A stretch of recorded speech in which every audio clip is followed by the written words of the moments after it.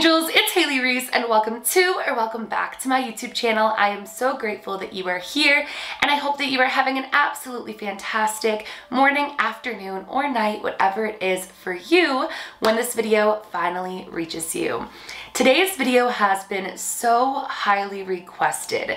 In a previous video, we dove into absolutely horrifying true night shift stories. And since that video, I have been getting so many requests by some of you to get into even more night shift horror stories, but more specifically, night shift horror stories that are true and terrifying.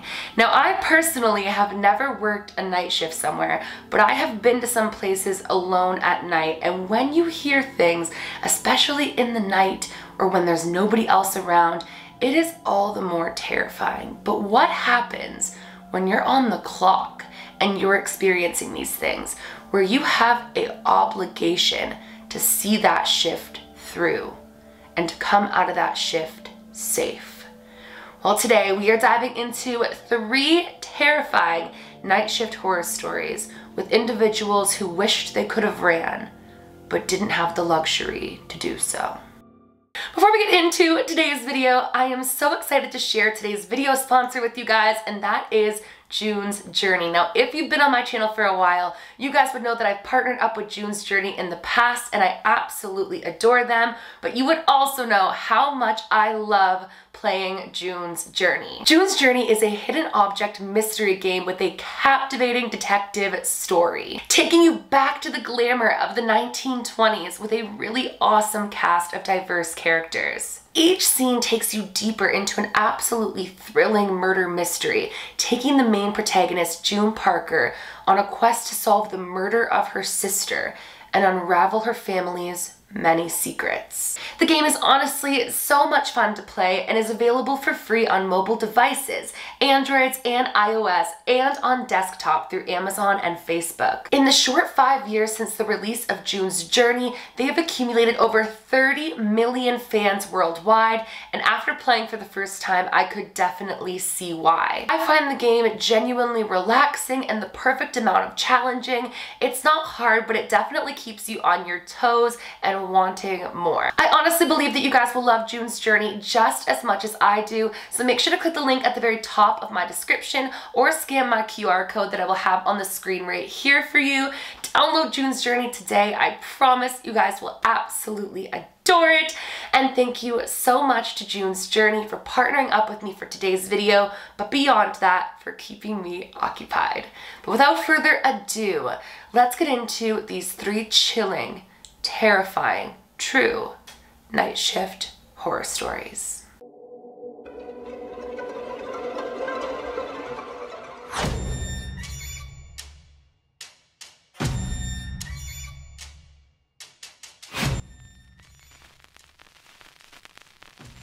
Now, this first story begins with a man named Grayson. At the time of this occurrence, Grayson had just turned 24 years old and moved across state to be with his long-term girlfriend.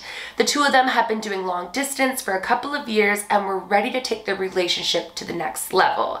Now, her job was very secure where she lived, but Grayson had kind of jumped from gas station to gas station as his dad owned a couple of gas stations. It was his very first job, and because he was so good at it and it kind of ran in the family line, he just continued working at gas stations. Now, when the two of them had discussed him moving across state, it made most sense for him to move to his girlfriend, as it would be relatively easy for him to get a gas station job there as well. The minute that he moved there, he started applying to all different gas stations and finally landed a part-time day shift at a gas station not too far from his home. For the first couple of months, he absolutely loved working there. He got to know the employees that he worked with, but almost on a surface level was how he described it. None of them really got into their personal lives, but they were able to just talk, hang out with one another when they would work together and build relationships. And one guy in particular that he had taken a liking to was a man named Marshall. Now, Marshall was an older man, and he only worked there on occasional days throughout the week, particularly in the evening, cleaning up the gas station. Marshall was a family friend of the owners, and he was supposed to have been retired at this point in his life, but he wanted a little bit of extra income and also to get out of the house. So they had hired him to do some cleaning a couple nights a week at the gas station. Now, Grayson said that he really liked Marshall because he had positive energy and kind eyes. But again, he hadn't really spoken with Marshall on a deeper level. Now, a few more months go by. Grayson's still enjoying working there, and one of the employees that works the night shift falls incredibly sick. At this point, Grayson's boss, who was also the owner, came to him and said that he'd been doing such a phenomenal job, that he was far more ahead than the other new employees, and asked him if he'd be willing to cover the night shift full-time at this point for the employee that was sick. And Grayson was super excited about this because, one, it was going to be more income, but two, he felt like it would be just a very chill job. He'd be able to just hang out there, have the occasional people come by for gas throughout the night, and that would be it. Now, Grayson said that he felt pretty secure at the gas station that he was working at because at night, after a certain hour, they would lock up within the gas station and they would have to pay either through this glass or pay at the pump. That was kind of the protocol for this gas station. So he never really worried about anything bad happening while he was there or getting robbed, so to speak. He was very comfortable in the job. And a few weeks went by and he was doing a phenomenal job. At this point, it was made clear to everybody at the gas station that the employee whom Grayson was covering for was not going to be able to make it back to work anytime soon. He had fallen very ill, and due to doctor's orders, he was meant to be on bed rest. So at this point, Grayson was offered the job for the foreseeable future should it be something that he was interested in, and he was really quite liking the night shift. So he decided to take it on as a full-time role. Grayson said that for a few months, everything was normal. It was as if he'd been working at the same gas station for years, and he was getting to know the local community as well. But one night, everything would change. Grayson said on this particular night, it was raining and storming quite a bit, just setting that ambiance already, when all of a sudden he heard a banging on the outside of the glass doors. Now, at this point of the night, the doors were already locked and nobody was supposed to come inside of the gas station. So he goes to his speaker and tells the girl that she needs to go and pay at the pump, or she needs to pay here, but that they're not open for her to come inside. At which point he looks up and realizes there's not a car in sight. The entire parking lot is empty and there are no cars at the gas pumps either. It was as if this girl didn't hear him, as she just kept banging and banging and banging on the door. Grayson described the girl as having long, dark hair that was obviously soaking wet from the rain, a very pale face with bags under her eyes, and a purple long dress that was soaked and was sticking to her skin.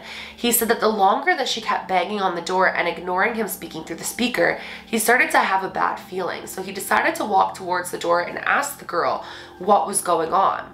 As he walked towards the door, the girl acknowledges him and starts banging even harder, saying, "Please, I need to come inside. I need to come inside."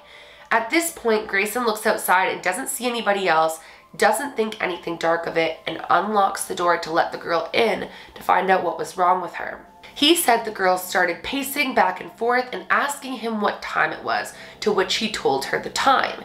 He asked her what was wrong, and she said that her car had broken down up the street and her dad was coming to get her, but that she was panicked because that was a brand new car and she thought that he was going to kill her. She was super stressed out about what her dad was going to think. Grayson said she kept pacing, and she kept saying, like, "My dad should be here, where's my dad? My dad should be here, where's my dad?"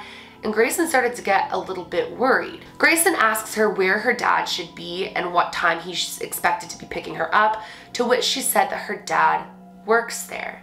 At this point, Grayson's a little bit confused because nobody else was supposed to work this shift with him at this hour, and nobody had mentioned that somebody that worked there was supposed to be getting somebody. He said that he asked her who her father was, to which she replied, "Marshall."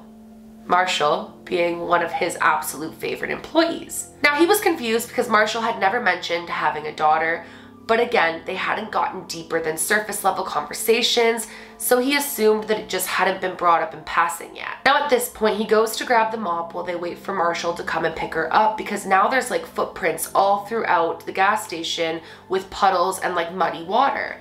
As he returns with the mop, he realizes that the girl is nowhere in sight. But beyond that, he realizes that there are no wet footprints to mop up. And beyond that, the door is locked from the inside. He starts to freak out a little bit, thinking that the girl had cleaned up the footprints and she'd locked the door, and who was this? So he starts looking around the entire gas station, to which the girl does not turn up. The entire rest of the night, he said he had a sick feeling in his stomach and he felt something was very, very off. So the following day, he came in when it wasn't his shift, but he knew his boss would be there, to ask his boss what had went on and why Marshall's daughter was there in that type of headspace. The boss looked at him in a very, very uncomfortable way and told him if he's trying to be a smart guy, cut it out. To which Grayson was incredibly confused.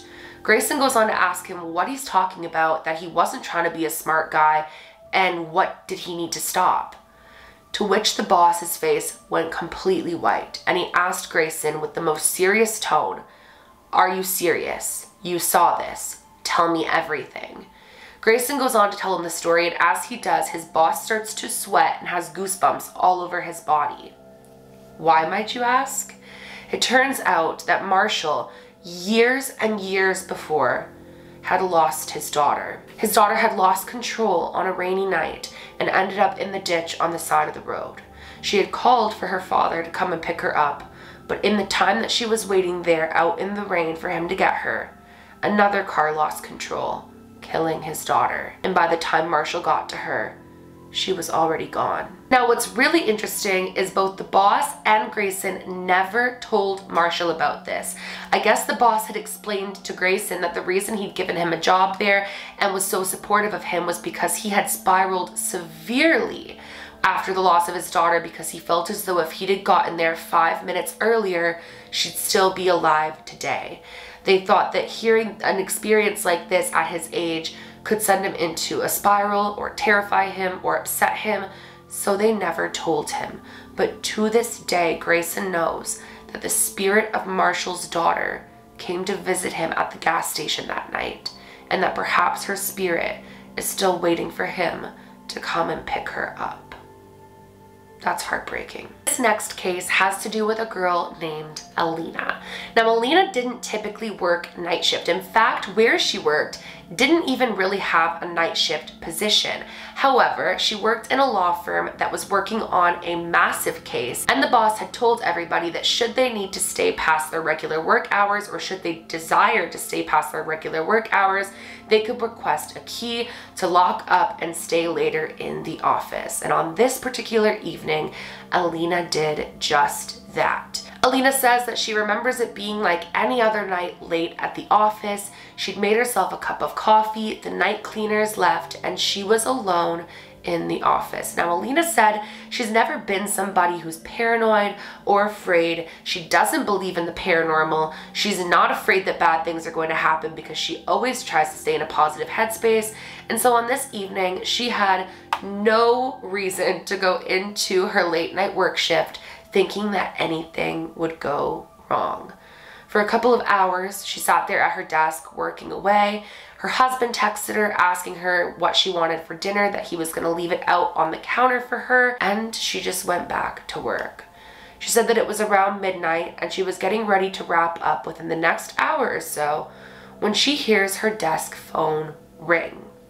Now, one thing that she mentioned was that the company had their phone number, but in order for her particular phone to ring in her office, they would require knowing her extension or getting transferred by the receptionist, whom was not there. So whoever was calling was directly calling Alina.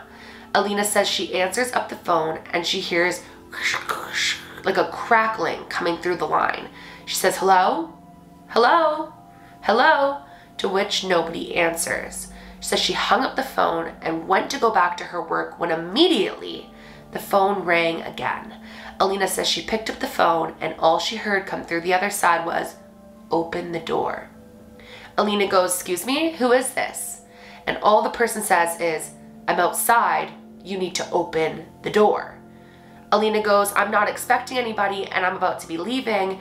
I'm sorry, you'll have to come back during office hours." To which he says, "Open the door." Alina says that she hung up the phone and sat there for a couple of seconds, very confused, because the voice was both demanding and sinister. She said at this point she pulled up the security cameras to look outside to where she saw a man in a long black jacket with a hat on and a face mask. Now she described it as a face mask that we all knew and loved during a very interesting year of our lives. And so she was a little bit confused as to whether or not they were trying to hide their identity or if they were trying to protect themselves. Alina says she tried to ignore the individual and continue working, but every time she would refer back to the cameras, he would just be staring at the front doors looking in. Alina said around 15 minutes went by when she suddenly received another phone call. Alina answered the phone and immediately knew it was him and said, "You need to leave. I have you on camera, I can see you, and it's time for you to leave." The man only responded one sentence to her before hanging up. He said, "Your cameras will do you no good. I'm already here. And trust me, I'm meant to be here." Alina says she went to ask him what the hell he was talking about when he'd hung up once again. Now, Alina says for another 20 minutes, she was looking through the camera and she could see that he was still standing there. He was still peering in the windows and waiting. Unfortunately, he kept calling with a number that she was unable to even see on a call log or call back. It was completely anonymous. So she was at a loss for words of what to do. When the next phone call would come in, he started off the phone call by saying he knew who she was, and she told him that this wasn't funny, whoever put him up to it needs to stop, that she wasn't afraid. And he replied, "Is that so, Alina?" and her last name. He started telling her that he knew where she lived, he knew what office she was in, and he just kept repeating that he was meant to be there. At this point, Alina started having a really bad feeling and felt trapped in the office as she would have to walk outside to get to her vehicle. And her vehicle was the only vehicle in the parking lot at the time, making it stand out to anybody who may be wanting to do whatever to her. Alina took her cell phone and called the police, but during her time on the phone with the police, he would call once again. When Alina would answer, she would immediately tell him that she was on the phone with police and that he better watch out. Now at this point, Alina had stopped watching the cameras as the dispatcher was telling her where to go inside of the office while she waited for the police to get there.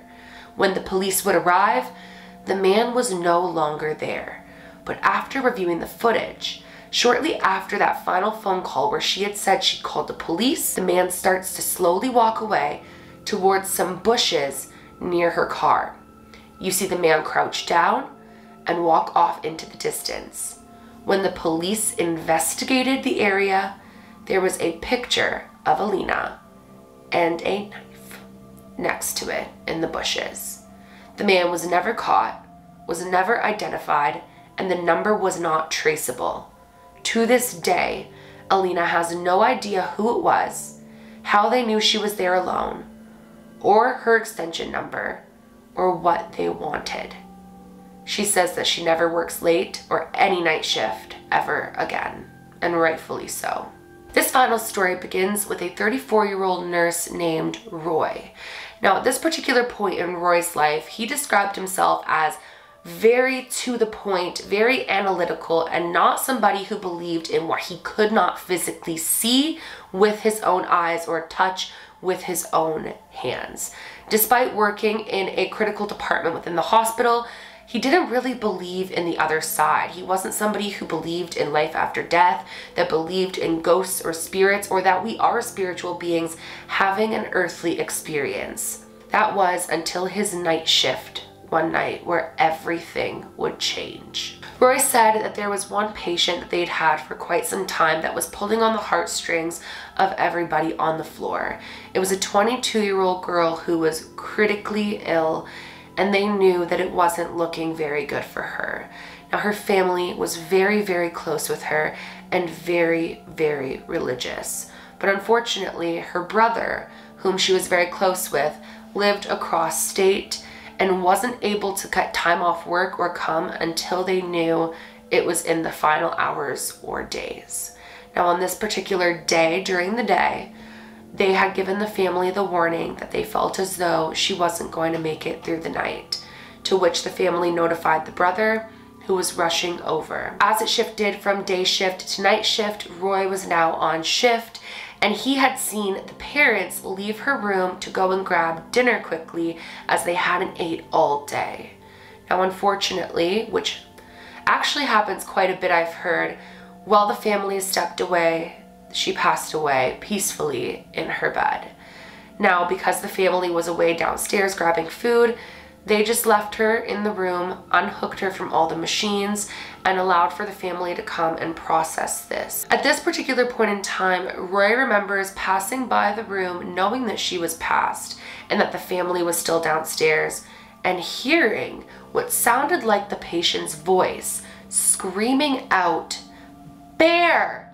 Bear! Bear!" Now, he was shocked by this because she was in her own private room. There should have been nobody else in it. So he started wondering if perhaps it was a family member that had come back up and he just hadn't noticed. So he walked back into the room, to which there was nobody other than her resting body.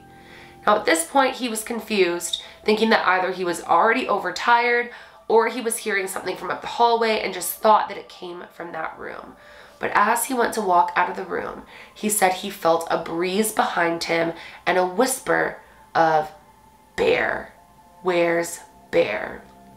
At this point, Roy thinks he's losing his mind entirely, and within 15 to 20 minutes later, her parents arrived back up to the devastating news that their daughter had passed away. Obviously, they were devastated. They went into the room to spend time with her, and after a couple of hours, her brother shows up at the hospital. At some point while the mother, father, and brother were in the room with her saying their goodbyes and spending time with her, they had called Roy into the room because the brother wanted to know if she had passed peacefully or what that looked like for her, if she was in any sort of pain. At this point, Roy, comforting the family, said that she had passed as peacefully as possible and that all of her pain was over. Now, at this point, the brother was said to have walked over, rubbed her head, and said, "I'm right here, Bunny. Bear is here, Bunny." Now, as Roy was walking out of the room, he hears this, and he stops dead in his tracks, and as he does, he feels that same energy and breeze on his neck. Roy turns around and says, "If you don't mind me asking, what does Bunny and Bear mean?" To which the brother goes on to say that his sister was his best friend, especially as they were growing up. And throughout their childhood at one point, their grandparents, before passing, had gifted them each a bunny and a bear. And because they loved their bunny and bear stuffed animals so much, it became their nicknames for one another all throughout life. Now again, the brother hadn't been to the hospital not once since his sister was admitted, and Roy had no idea that she called her brother Bear. So how had he heard her yelling out and calling out in the night after passing for Bear, unless her spirit was looking for him before crossing on? After this experience, Roy started talking to some of his other co-workers and hearing crazy experiences they've had, and he started to become a believer. And to this day, he knows that there is so much more beyond our physical realm, because he knows that he heard her calling out for Bear. And there's no way that was a coincidence. Well, you guys, those are the 3 bone-chilling night shift horror stories. If you guys want a longer version of this video where we dive into a whole bunch more of night shift horror stories, definitely let me know down in the comment section below. But that is it for today's video. Which one did you enjoy the most? Have you ever worked night shift, and did you have any terrifying experiences? And would you ever work night shift? Definitely let me know down in the comment section below.